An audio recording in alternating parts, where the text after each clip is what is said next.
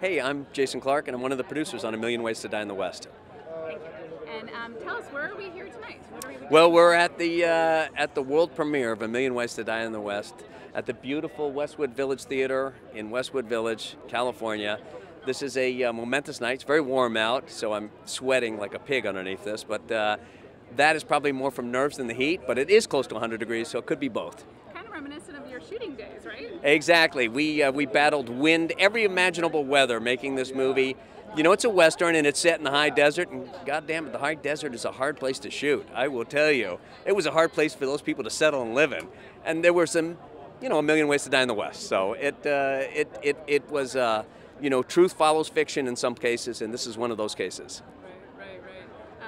And what do you think, if you were to tell people who haven't seen this, like why they should go see it and what they can expect from this movie? Well, you know, I think the unexpected piece of this movie is that it has this kind of rich world that the comedy lives in. So it's very funny, and it's part of like what Seth MacFarlane is so brilliant at, which is to have kind of a grounded world, but add this element that's kind of crazy and outside of that world. And that's the way people speak. You know, we have this kind of iconoclastic voice of these characters. We have a voice of the characters which is anachronistic to this kind of Western theme, yet the world is very authentic for 1880s Western Arizona. I know we shot it in New Mexico, but we say it's Arizona. Okay. I dare you to tell me it isn't. I would believe you, you're a producer. And just final is, what's it like being a part of working with a creative like Seth MacFarlane?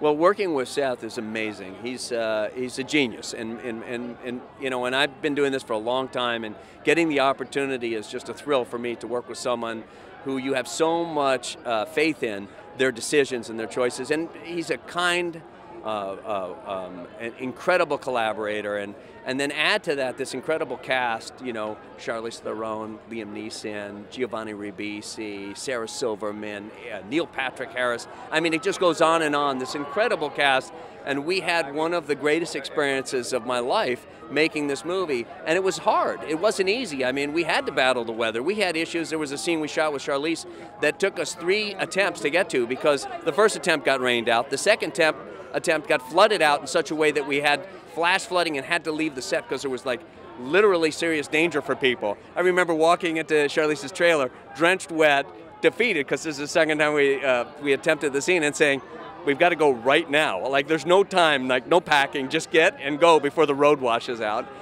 And the third time was the charm, and we completed the scene. A Million Ways to Die. A Million Ways to Die in the West. Thank you so much for your time. It's a great movie. Congratulations. Thank you so much.